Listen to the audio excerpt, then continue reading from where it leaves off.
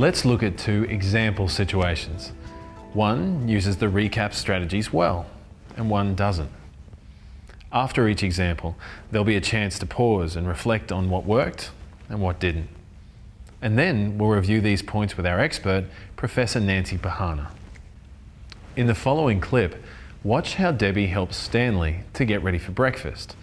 In particular, watch how she does in terms of providing the opportunity to practice, having a permanent place for things, breaking the task into simple steps, and focusing his attention.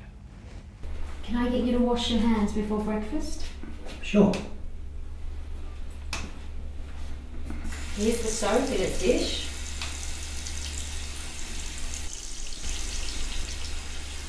You might want to put some water on that. Pop your hands under the water.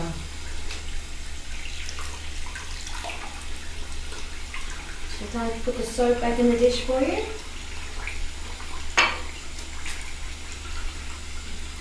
You might want to rinse your hands off.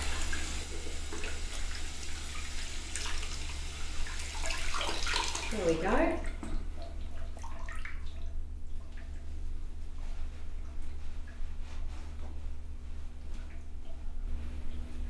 Thanks. Okay, let's go to breakfast.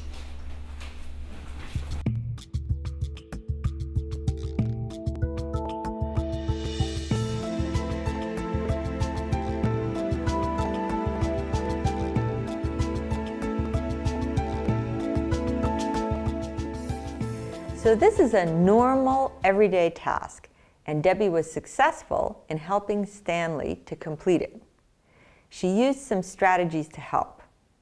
You may have noticed that there was a permanent place for the soap in its soap dish. Here's the soap in a dish. Debbie provided simple, step-by-step instructions and prompts in a natural, conversational way. Pop your hands under the water.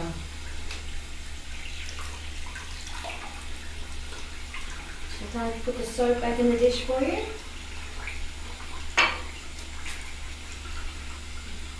You might want to rinse your hands off.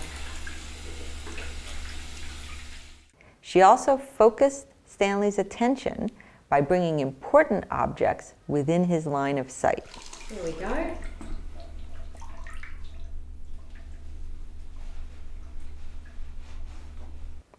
Finally, Debbie gave Stanley plenty of time to complete each step and resisted the temptation to jump in and take over. In the following clip, you'll see Katrina help Ivy to brush her teeth. See how well she goes in using a permanent place for objects, breaking the task into simple steps, and allowing practice. Okay, Ivy, time to brush your teeth. You get the toothpaste on your toothbrush and get started. Well, I quickly get a clean towel for you.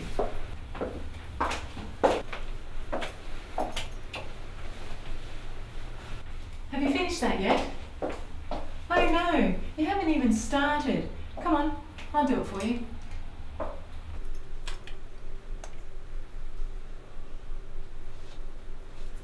There you go, Ivy. It'll be quicker if I brush them for you today. Come on. Oh, don't be silly. Look this way. I can't do this for you if you don't cooperate.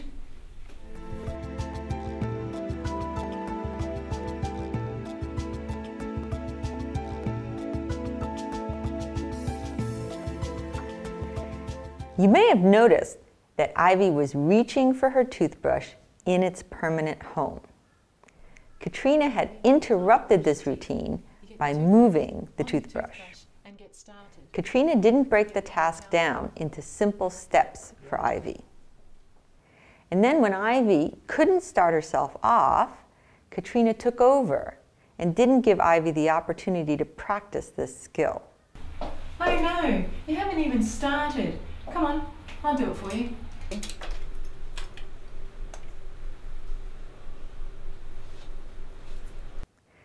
Katrina could have given some simple instructions or perhaps some verbal reminders to help Ivy start and then complete this routine task for herself. This may have avoided Ivy's later agitation. Oh, don't be silly. Look this way. I can't do this for you if you don't cooperate. This brings us to the end of our RECAPS presentation. We hope that the RECAPS strategies will help you help people with dementia maintain their skills for as long as possible.